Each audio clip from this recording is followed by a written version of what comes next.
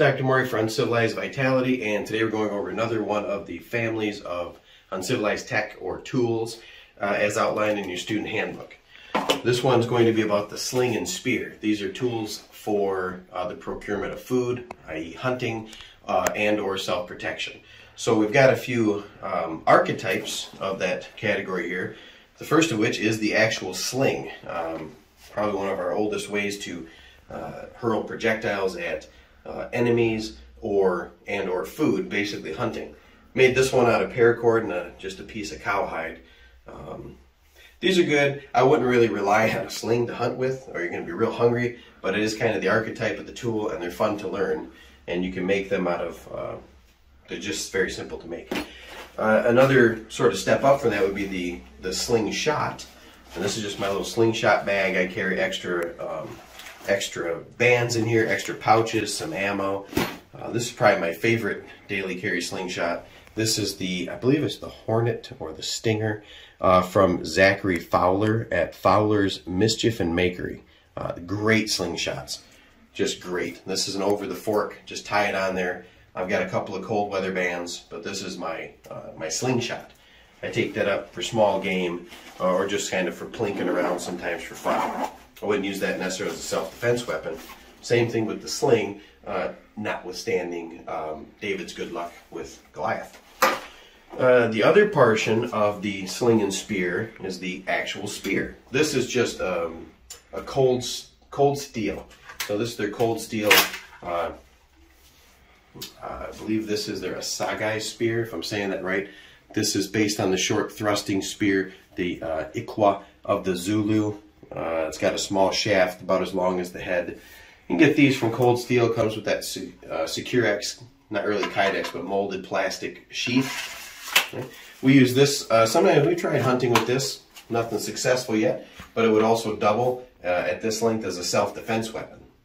Okay, so sling and spear for protecting yourself. The spear is probably our oldest tool, a pointy stick to kind of go along. Another, more of my favorite spear, this is my personal spear from Zombie Tools. So this is the Spit. This is a one-piece solid metal with some aluminum scales and a leather-wrapped handle. So this is the Spit. This is the same thing based on that Ikwa or assegai short thrusting spear. You could use sword techniques with this. It's good for in-close fighting. It's not really a throwing spear like a javelin, but you could if you had to. But this is sort of a modern version of a spear. Check out Zombie Tool stuff. These things are practically indestructible.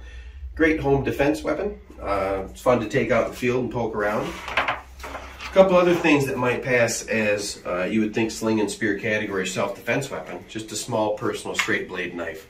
Again, this is my LT Wright Great Plainsman. I would like to say, even as someone that studied edge weapons for a few decades, the knife is not primarily a weapon. It's a tool for processing wood and food, cutting string and cheese, but in a pinch, you know, as a puncture device, a small fixed blade is a great self-defense tool and could easily fall under the class of sling and spear. Another one that can kind of run both categories is tomahawk. This is my Columbia River knife and tool Berserker. Tomahawk doubles as axe, but you could definitely use that as a weapon to protect yourself. Couldn't really hunt with it. Some people might have fantasies of throwing this at game, but that's not going to happen. So this is primarily a tool. It's my axe, one of my cutting tools, same as my knife, but you could always carry a knife for self-defense.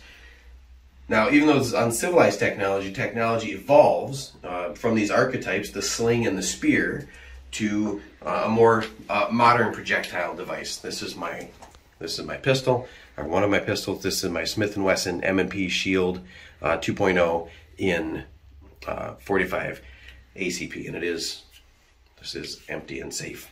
Okay. So this would be kind of a modern version of a slingshot or a sling.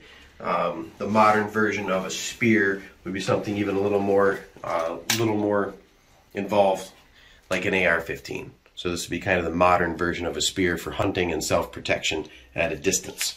Right? That's kind of a step up for the slingshot. When I used to hurl stones, now I can hurl small pieces of lead a little further with greater accuracy. And then as far as the spear goes, in close, a small personal knife, can't walk around with a spear, or some kind of steel-barreled pen for self-defense. Screwdrivers, all sorts of things. Check out the rest of our videos on self-defense, self-protection, and weapon use for more details on how to use these things. But this is kind of our sling and spear family. We use this for hunting and food procurement and for self-defense and protective purposes. The archetypes of human beings being the sling and the actual short thrusting spear. So that's all we have in this video. Check out some other videos to see the usages of these things, these items, and like, subscribe to the channel, and then we'll see you next time.